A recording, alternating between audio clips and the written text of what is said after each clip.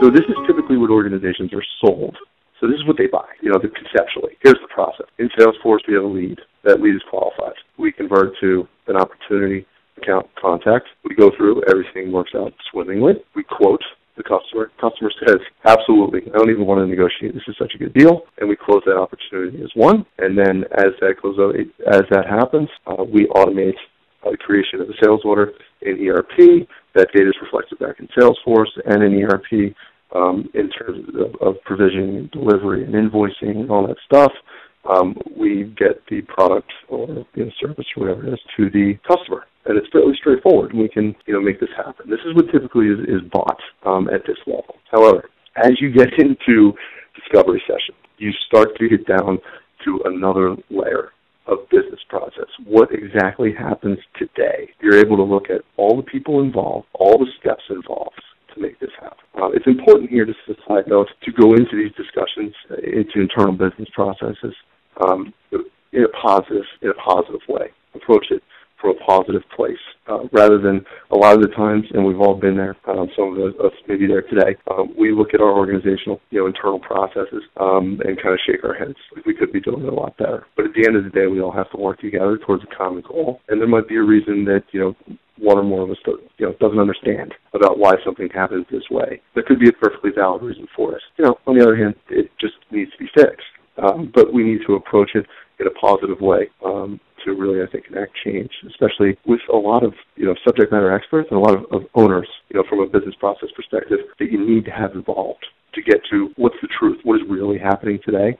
We can define it. But it's much more complex, I think, than it's initially sold. Okay, so this is what we discover. The reality of this is taking it through that process, there's a lot of data points and there's a lot of dependency. So, for example, you see in these two visuals, the customer lines up to the account. Customer in SAP or Oracle or NetSuite lines up to the account. Now, what's really great, let's look at, we want to see invoices. We want to see, product invoice because that's when we recognize revenue. We want to see invoices in Salesforce. We want to report against that, for a customer product related to a series or set of opportunities. This is what we thought would happen. Here's what actually happened, that kind of deal. Now, that sounds great. And looking at it this way, sure. But there are inherent dependencies in these stacks here. So, for example, the data needs to have a level of integrity that invoice can reference. Not just the invoice and the invoice lines are created, but you need to have programmatic reference to a separate object in Salesforce.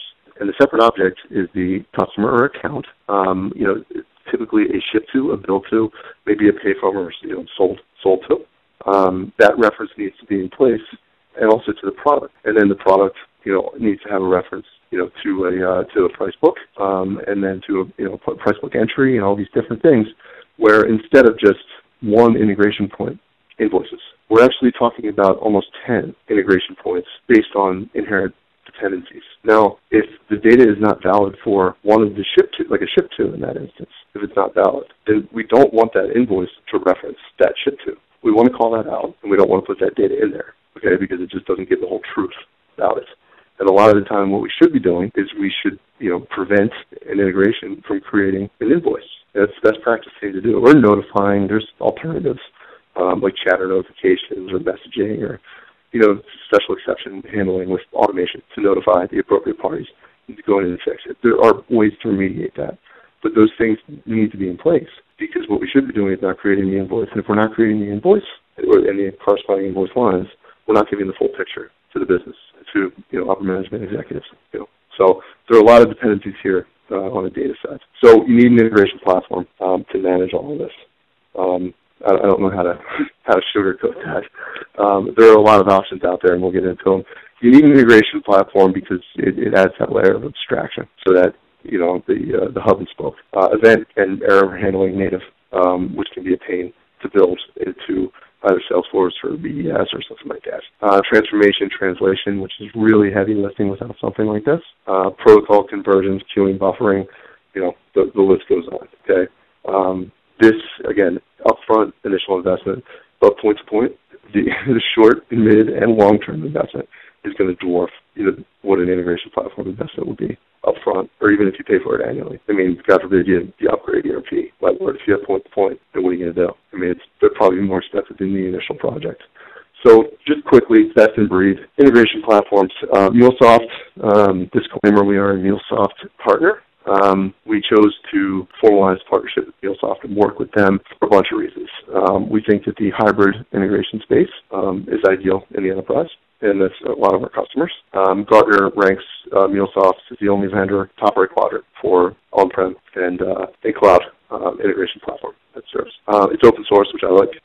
Has over 210,000 active developers in their community, 10,000 published APIs, hundreds of pre-built connectors. Okay, you can build your own connectors on top of this platform, which is, again, another best practice today. There are 119 Salesforce connectors alone, as an example, for MuleSoft. So org-to-org, and for Workday, and for Oracle and SAP Financials, and so it's a lot of the reason why we decided to do that.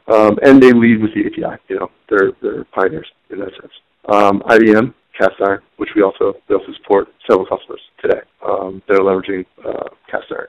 It's the market leader. It's mature and stable. It's super, super flexible, okay, from a performance standpoint, and also how far you can extend it. And there are also a lot of pre-built connectors to a bunch of legacy systems, ERP solutions, that kind of deal. So it's also an excellent solution. Informatica, typically on the data side, built for data integration, although they're moving in a different direction as well. Informatica Cloud. It's capable of large-scale batch processes. These ETL routes, they allow for complex data transformation and all this cool stuff. If you're doing BI, you should be probably talking about Informatica. You should be talking about MuleSoft too, but their Informatica is really tried and true in the BI space, moving a bunch of data and transforming a bunch of data to warehouse. And they also have pre-built connectors